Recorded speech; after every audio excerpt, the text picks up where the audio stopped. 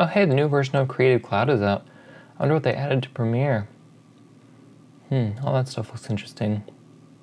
Wait a second, they added native DNxHD and DNxHR support? Was it any better than installing Avid's codecs separately? New, interesting, random, tall guy films. I was skeptical of Adobe's announcement for native DNxHR support at first. After all, I've been exporting files with Avid's codec for years. What would native support do for me other than perhaps making menu navigation a little easier? I decided to set out and test that for myself by looking at render times.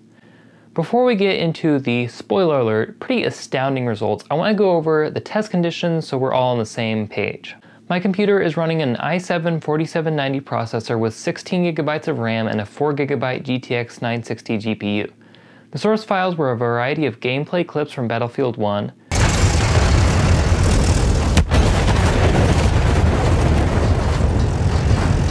don't judge, that's just what I had lying around. The clips were of various resolution, but all were 60 FPS. The first test was done in Premiere Pro 2015.4 using Avid's codecs to add DNxHR support. After that, I uninstalled Avid's utilities, updated to Premiere Pro 2017, and restarted my system. The clips were exported at 1080p and 60 FPS with the DNxHR HQ setting. The time I'm using goes from the moment I hit the export button up until the export dialog closed out. I'm about to show the results, but you better be sitting down, so I was pretty shocked from the moment I saw the progress bar moving.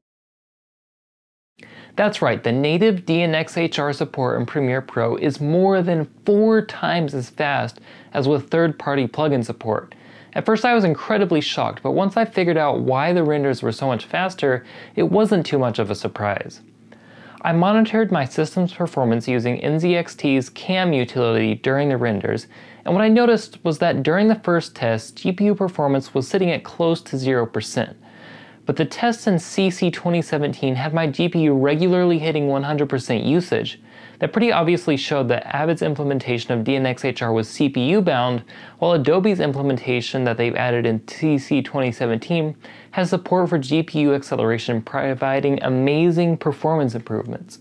This news will be amazing for all the Windows users out there who depend on DNxHR as their mezzanine and mastering codec in production workflows, and it just goes to show that Adobe is really listening to users when it comes to features added. You only have to look at the other awesome features added like team collaboration, VR support, internal captioning tools, and new audio effects to see that. And what did Final Cut Pro users get? Support for some touch-sensitive taskbar?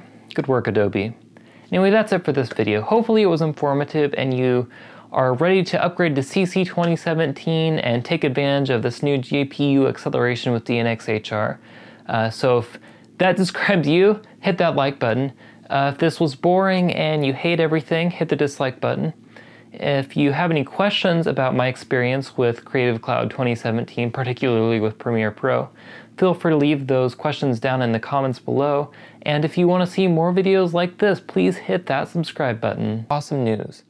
My short film that I made nearly a year ago and have been talking about a ton and have made a ton of videos about, Kansas Sunshine, is coming to the internet. I'm super excited about this and I can't wait to see all your guys' reactions to this film that I've been waiting to show you guys